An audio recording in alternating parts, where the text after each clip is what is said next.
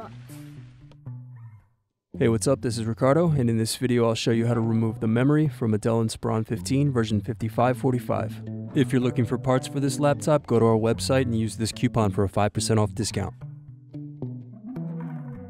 First, unscrew and remove the access door.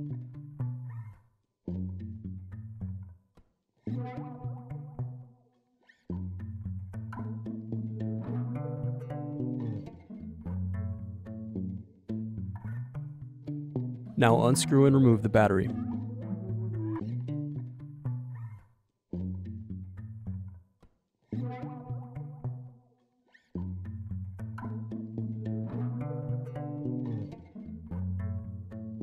Now separate clips and remove the memory.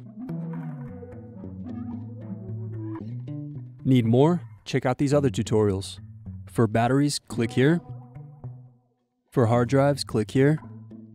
For wireless cards, click here. Thanks for watching.